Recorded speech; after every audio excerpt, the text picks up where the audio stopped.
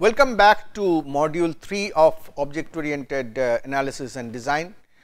In this module earlier we have looked at 3 examples of complex systems and tried to characterize their structure, and we have come up with some common conclusions leading with the fact that every complex system has to be hierarchic in nature, and with that we are now trying to conclude that there are 5 major attributes of complex systems: the hierarchic structure, the relative primitive, separation of concern, common patterns and stable intermediate form. And we have also taken a brief look into hierarchic structure, that is, we say that every system is composed of interrelated subsystems and subsystems till you go to an elementary component level. This is a basic property that we say will exist in any complex system that we analyze. Now, next is relative primitives, that is, if we keep on decomposing the system in the hierarchic manner as we have said, then there are somewhere we will have to stop, and that stopping point is called the relative primitive or the primitive. It is relative because there cannot be a unique definition of what is a primitive. It is a matter of perception of the observer, of the designer, as to deciding what is a primitive, and what could be a primitive for me may not be a primitive for someone else, and vice versa. So, the choice of what component in a system is primitive is relatively arbitrary and is largely up to the discretion, but you will have to, for any system, the description has to have some primitives in terms of which things are defined. For example, in personal computer electronic systems, a primitive could be taken either as a digital logic gate or as a CMOS gate, or you can even go lower, or you can become even higher and say that no, my primitive is not up to the level of NAND gate, but my primitive are certain electronic subsystems like muxes and resistors, and I am just doing a RTL kind of design. So, primitives are relatively arbitrary. The next is the next attribute of complex system is separation of concern, that is, hierarchic systems are decomposable, and that is what we have seen, that they can be divided into identifiable parts. Personal computer decomposable in terms of CPU, hard disk, monitor, keyboard and so on. At the same time, interestingly, they are nearly decomposable, in the sense that while we say that these are all decomposable, but they are not completely independent. If CPU is completely independent of the hard disk and completely independent of the monitor and so on, then the CPU will not be able to access the file from the hard disk and use it. Monitor would not be able to display the values that the CPU wants it to display. So, on one side they are decomposable, but other side they are nearly decomposable. So, this kind of can be characterized by the amount of interconnection, intercomponent linkages that exist.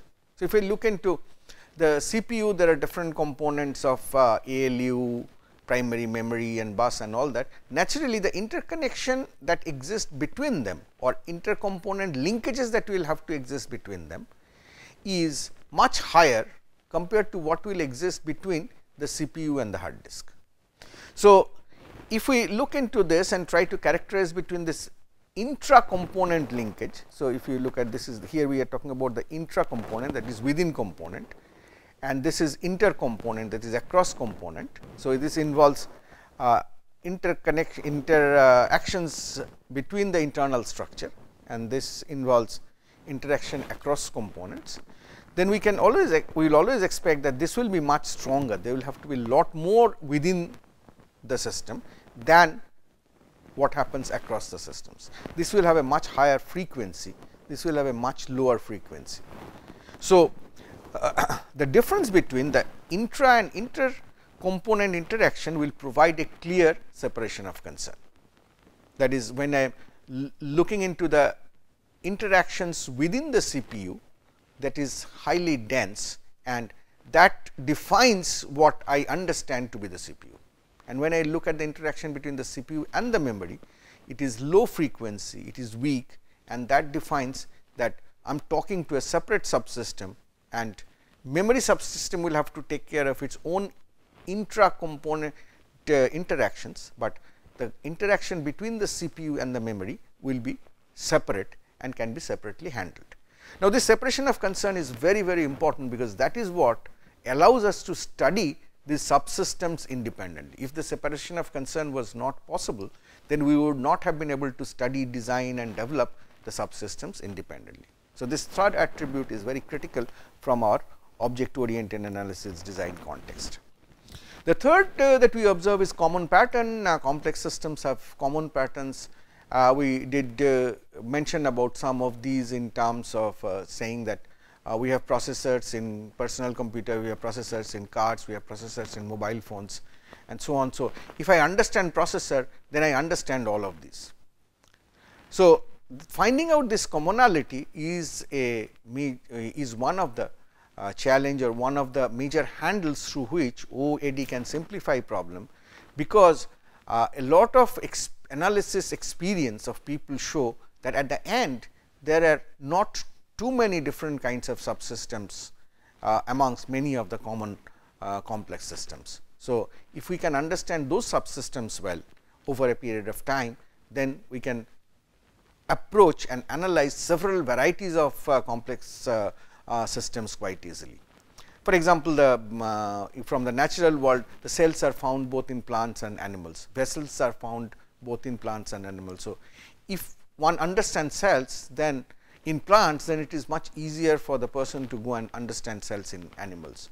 So, common patterns are a major source of reuse. So, you all would be aware with the term of reuse, that something which is built can for one purpose can be engaged in another purpose. This reuse becomes easy, this reuse becomes possible because there are common patterns. And if I just talk about very specific examples, you have different libraries. In there is C, you have standard libraries. In C++, you have template library, you have design patterns, you have 5 common data structures in Python. These are all examples of common patterns that happen across domains, across systems, and allow us to make reusable solutions using the object oriented analysis and design. So, this is a fourth attribute which is critical for such systems. The fifth and final attribute talks about stable intermediate form. It has to do more with how we should tackle the development of a software system, development of a system which is complex. It is extremely difficult to design a complex system correctly in one go. I mean, if we just think that we have understood, studied a lot and we can just go and design a complex system, we will inevitably face failure. So, what succeeds is starting with a simple system and then refine, add some more complexity and then refine again. So, this approach is typically called the iterative refinement. So, when you start, you say certain objects are very, very complex. So, you start, you say okay, I am going to make a MATLAB kind of system, and when I start I need to represent numbers. Now, I need to represent number, that representing a number itself is a very complex concept, because you need to deal with bits, the bits are finite in size, they will overflow, underflow, they need sign, all that. So, you are dealing with concepts, objects which are just numbers, and you find them to be really difficult to handle, they are complex in nature, while your primitive remains to be the bits that you can manipulate. Once you have built up these objects, once you have built up these numbers of say integer, double, floating point numbers, complex numbers, fractional numbers and so on, then you can use them to build bigger functionality. Now, you are building up matrices, now you are building up vectors, because you are doing a MATLAB. So, now the objects like a floating point number which looked very complex and was not considered to be primitive, now in turn it will become primitive. And now, you are making matrix of double numbers, floating point numbers. So, now double becomes a primitive, and matrix is the next level of object, complex object that you are trying to build up.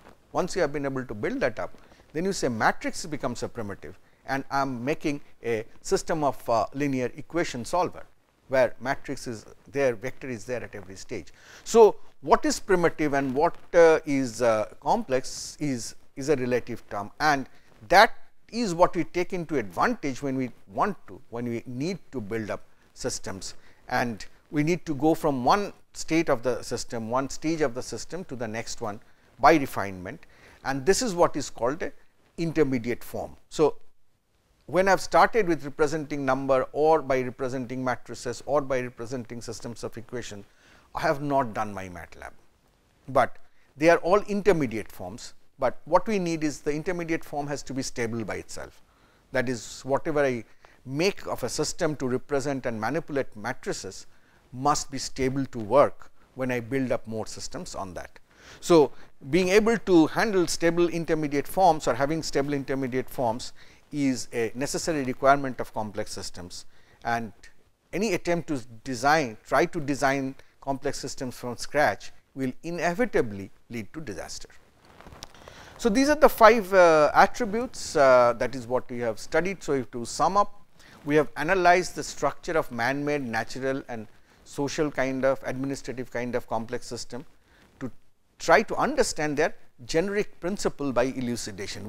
There is no proven theory that this will happen, things will happen the way we are trying to characterize, but this is by illustration, by example, that we have tried to understand that there is a lot of common properties that exist, and then we have canned through them, summarized them in terms of 5 basic attributes of a complex systems, looking from the object oriented analysis and design perspective: the hierarchic structure of the system, the relative primitives, separation of concerns, common patterns across different systems and across domains, and the iterative refinement leading to stable intermediate forms at every stage of the system.